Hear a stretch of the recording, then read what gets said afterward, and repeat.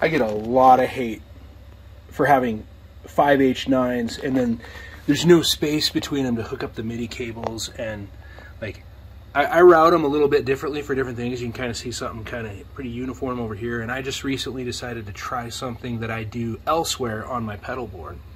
And so I kind of wanted to show you how cool I think this sounds today. EBS makes, I think, some of the greatest bass-centric foot pedals on the planet, and honestly they sound pretty awesome on guitar too. So EBS is incredible, and my absolute must-have favorite EBS pedal is the OctaBass. I think it sounds 100 times better than any other octaver I've ever tried.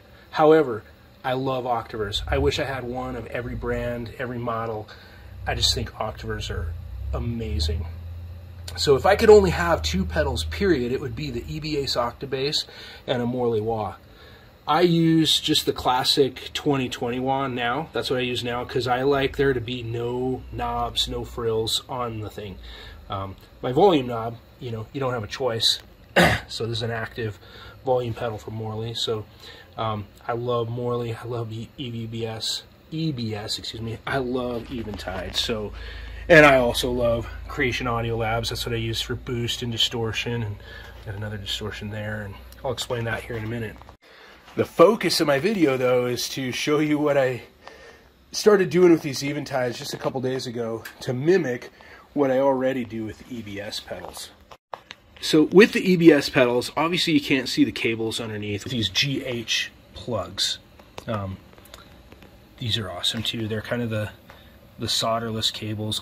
Frankly, if I'm correct, I believe they basically make a lot of other companies' solderless cables ends. So, and might even supply the cables, and people just kind of rebrand and repackage the stuff. So I'm always like, go to the source. That's why I use SIT strings on all my instruments. So that was a little side note. The Morley and the Grizzly bass are in line with each other. And that way, when I turn on the effects loop, all of a sudden I can use the wah, and I can turn on or off the Grizzly bass preamp from Creation Audio Labs. Now, aside from that, that goes over up and to my boost, the MK423 from Creation Audio Labs. The Creation Audio Labs uses a Covenant cable splitter that I had custom made. That, each side goes to a left and a right. Right now I just have them matching at the moment because of guitar lessons, but a lot of times with my bass I might use one or the other, and then I might significantly change the tone of the two so that there's a real stereo split influence that I like a great deal. Now, from the Creation Audio Labs, each one goes to only one pedal, because now, once we get here, we're left and right. And so one side goes to an OctaBass, and the other side goes to the BASSIQ, both from EBS.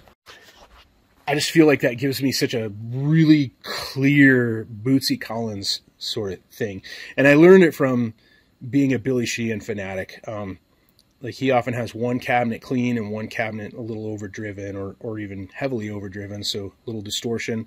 Such a distinct tone when you get to hear both of them. Most of the time, if you add distortion to a bass, you lose all the punch, all the meat to the bass tone. And I learned early, I got way into Cliff Burton, so I'd turn on a distortion pedal on my bass, and all of a sudden, I just disappeared in the mix.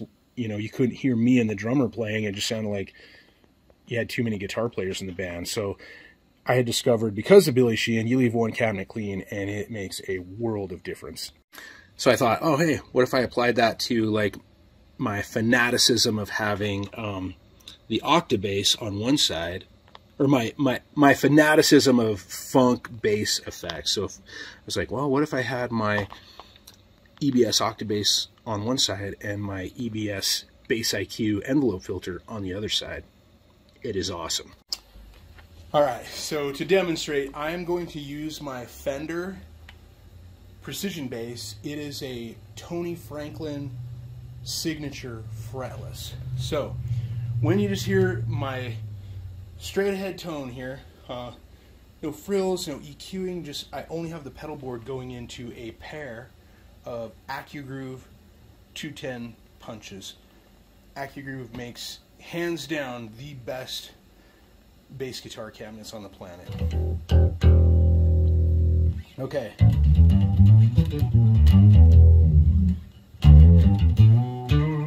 So that's just what you're hearing in the room. I don't know how great that sounds on the phone, but we'll see. So if I turn on, there's my clean, I'm going to turn on the BASSIQ.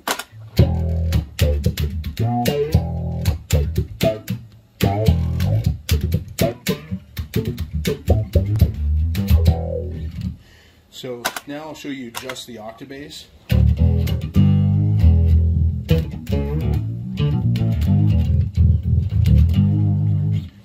Now the two of them together combined, so now we have, let me see.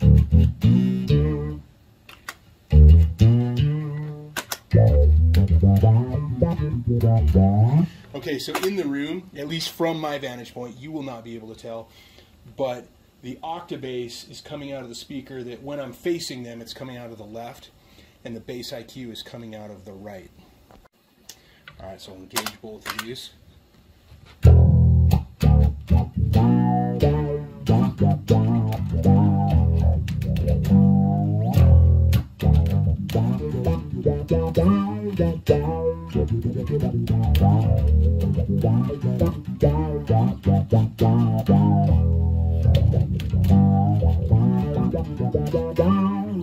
Okay, with my fretless Tony Franklin Fender Precision Bass and those two pedals, I could just lose myself just jamming totally all alone for hours. Like I'm mesmerized by that tone. That leads into what I'm excited to show you today.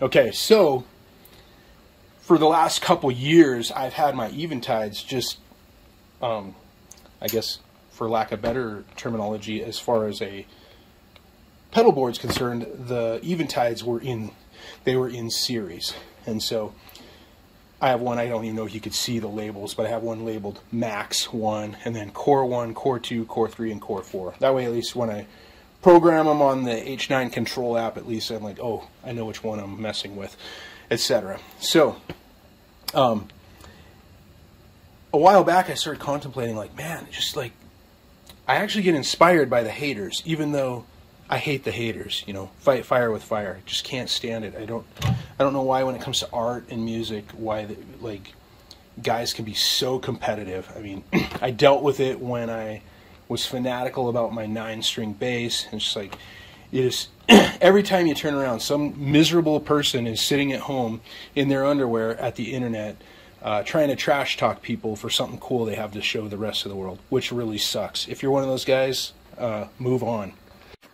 So I took some of my GH plugs, solderless cables, and I just grabbed a couple. I didn't want to like cut them to size yet or anything. You can see I've got some white ones here that I removed from the Eventides, and I threw those kind of surf green ones in place. And what I did is, now coming out of each EBS pedal, each of the EBSs goes to, one of them goes to Max 1. So ironically, or not ironically, literally what I have going on here is the EBS BASSIQ, the envelope filter, goes into the Max 1 so that I can use the octave down on the Eventide, and then the OctaBass goes to an envelope filter on the one marked Core 1. I'm going to turn off, actually I'm going to leave that compressor on because I think it sounds cool for what I'm doing, but I turned off the chorus and my delay is not on. But I love using 5 for my vantage point and my creativity. There are some really good reasons why I have 5 and why I had 5 hooked up in series, and I really don't care what other Eventide users have to say about MIDI controllers or running 5 of them in series. I just don't care, because I enjoy my Eventides, and I'm glad that you enjoy yours. If you like having MIDI controllers and you like using that stuff, I'm like, that is awesome. I'm just glad you're getting to pursue your creative ideas with your pedals, and I'm going to do the same with mine. So, if you don't like it, move on. Like I said, I mean, jeez, quit wasting everybody's time with all the hate. It sucks. So, as you can tell, unfortunately, I'm kind of fired up and distracted by that as well, because I don't appreciate it. But back to my point and what I think is so cool here. what I did is I thought, wow, okay, the EBS, they sound so good. Like I love the EBS OctaBass. I love that octaver. Now, it's got some, dare I say, some grit to it. Like it's, you know, I always see people when they talk about octavers, they talk about, you know, perfect tracking. And I'm like, in my opinion, it's like, for what I like about an octaver, I'm like, that's not the point. Like, I want to hear and know that something's happening. I don't want a perfectly tracked octaver that just basically matches and sounds like, you know, sounds like I used auto-tune and copied a track and put it an octave down. Whereas I think that's cool, but when I'm just kind of entertaining myself with my pedal board, it's not the tone I like. So, that being said, Eventide is famous for exquisite tracking. So I thought, hey, I'll program an octaver into the Max and I'll put an envelope filter into the Eventide. I'm not super fond of the envelope filter that I programmed in the Eventide yet. I feel like I need to keep tweaking it a bit till it's, I'd like it to sound a little more like the BASSIQ from EBS as far as functionality is concerned. But right now I have the EBS units off, and I'm going to use the Eventides. I like having a compressor after the envelope filters, just because that way it's, I don't know, it just kind of like squishes everything to where all the volumes stay the same. There's no like volume spikes in my sound to potentially overpower a drummer or guitarist or whatever, like tonally. So, all right. So if I turn on this octaver,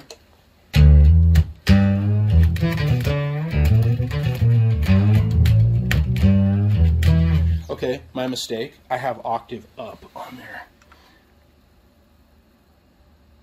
All right. There we go. Octave down. Sorry about that. I've been messing with that octave up, trying to kind of imitate those, you know, the Jimi Hendrix sounding, like the Purple Haze from Rocktron. That's another pedal I wish I had never gotten rid of. I love that thing. So if anyone has one and just doesn't want it, I'll give you my address. All right. I don't want to pay for it because I already have the Eventide, which is 100 times better, but the Purple Haze would be cool. So anyway, here's the octave down on the Eventide.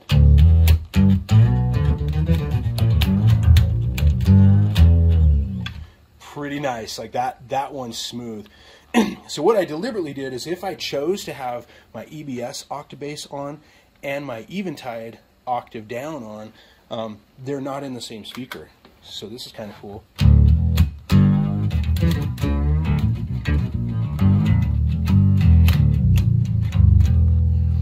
That way I thought, well, I don't want to run an octaver into an octaver, but to have the two different types of octaver, each coming out of a separate speaker, is in this room, it sounds so incredible, especially through those AcU grooves. So I did the same. Like, I'm a really huge Bootsy fan, so when I was younger, I remember reading something about him using like 3 rigs and having a Mutron 3 set at different settings in every rig. So now, oh, let me just show you just the EBS or the Eventide envelope filter.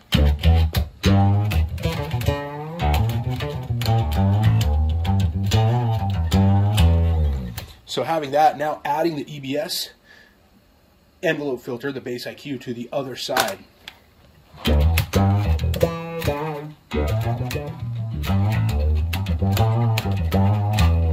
It just brings so much character to that tone in the room to have 2 different envelope filters, each in a different cabinet, running simultaneously. Like the thresholds on them are a little different, the Q rating's a little different, so it's pretty cool.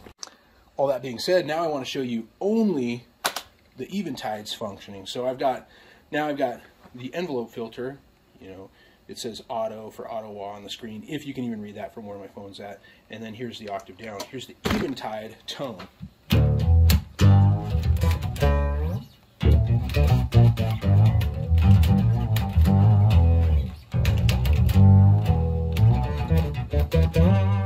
So pretty awesome.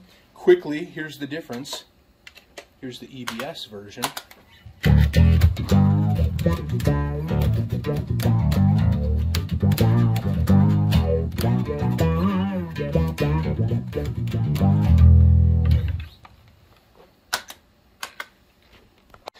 Now, once upon a time, long days ago when I was younger, I used 4 AccuGroove 210s, and I loved playing around with that. But speaking of haters, you know, there's nothing, you know, frankly, I was with a band and we got to open for Blondie. And the sound tech guy, he walks up with an XLR cable. He's like, "What do you need?" And I'm like, "Oh, can I get 4 DIs?" And he's like, "No, you can have 1." And I was just standing there like, "Oh, why'd you even ask me what I need?" He was clearly annoyed. He could see that I had 4 different cabinets, and frankly, it was like a pop punk band. I don't even know why I brought 4 cabinets. No one let me use them anyway. The band was cool with it, but and now I realize, like, no one's gonna put the bass player in like quad mono so you can open for Blondie. It was cool to open for Blondie, but yeah, I had to quickly decide which cabinet with the least effects was going to be heard through the PA because of the DI. So that was a peripheral side funny note. But now I only have 2. If I had 4 cabinets right now, I think it would be incredible to hear the Eventide Octaver in one, the Eventide Auto Filter in one, the EBS Octaver in one, and the EBS Envelope Filter in the other. That would be pretty cool, but the average layperson would not notice it at a gig or anything. So, you know, it would be cool in my garage,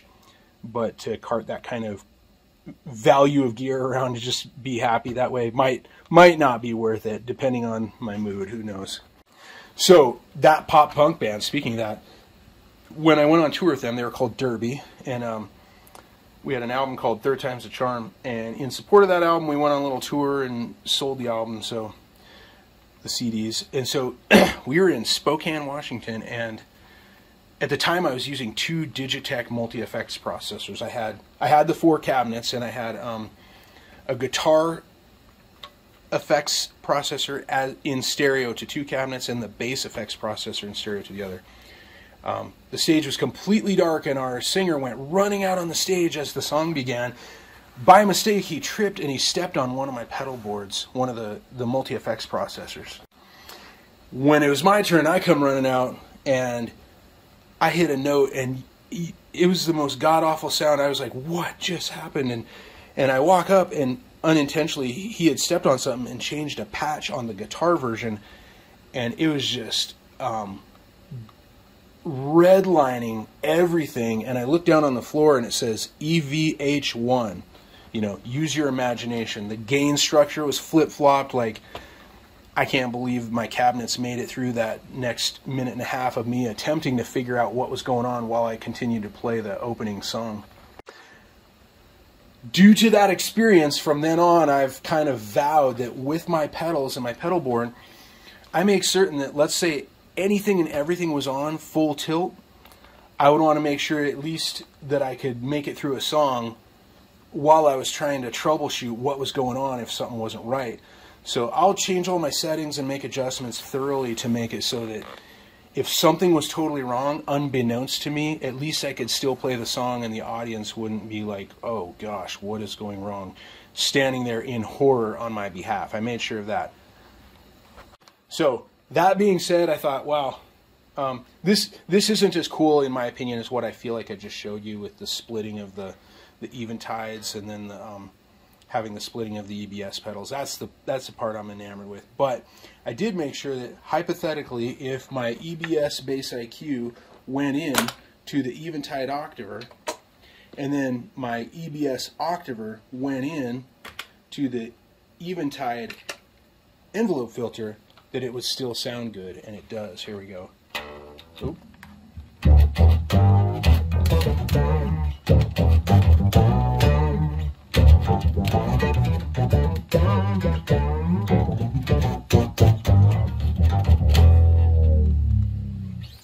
So there you have it. One more cool thing to show you, if I use that and I throw a little bit of this Creation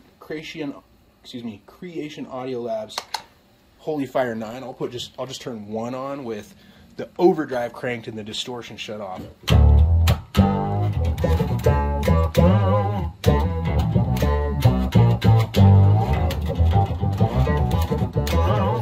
Now I'm just going to switch sides.